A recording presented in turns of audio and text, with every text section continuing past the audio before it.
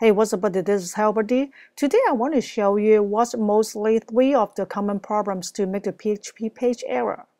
The first common trouble is you're better to write incompletely correct PHP tag. I know some server will allow you to write the tag in short, but beware the question mark. The question mark should be start and the end of the tag. Otherwise, you will get a syntax error message. So for safe and easier, you are better to write full code on your PHP tag for running your PHP program. The second common problem is you have saved the file in PHP format. So now I just paste the HTML code very quick on this hello.php page, and I save in the PHP format file. And the server is not the problem to display HTML code and PHP code. However, if I save this file into HTML format, so now I just use this for HTML format, so that will have the problem. So let me show you. So in the search bar, let me change from PHP to HTML. You can see now the browser just only show what's up but the text. So let me show you back the statement code. Okay, let's go back to browser. You can see the output just only display the HTML code what's up but this part. But hello world, the PHP code is disappear. So let me change back the file format from HTML to PHP.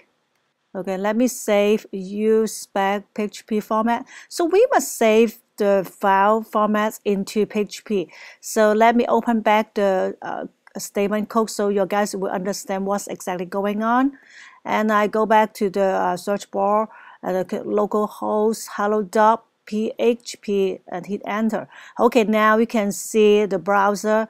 The output display the HTML code what's up buddy and also the PHP code hello world. The third common problem is beware the semicolon. Okay, I have already written the simple program with using PHP script, and how do I know my program is work? So let me just text this on the browser. Okay, you see it's going fine. If I just delete one of the semicolon right here, okay, and then let me save it and refresh the browser. Let's see what will happen. Okay, you see I got the syntax error message. It said I have something unexpected, something I add incorrectly as curly brace, and something expected, something I'm missing as comma and semicolon on line 7.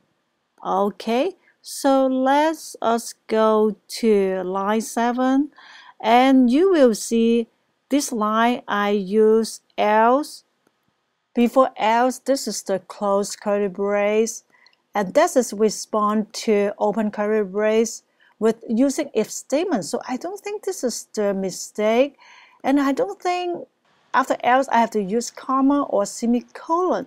So what exactly the hell going on? So let's just check back the error message. The errors happens on line 7.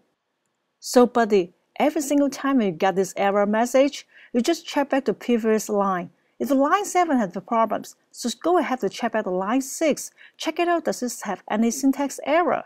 I don't know how to explain to you, but apparently when you check back the previous line, this line I just missing the semicolon. So I put it back and save it. Let me refresh the browsers. Okay, you see my program is back. Thanks for watching and please subscribe HellBuddy channel.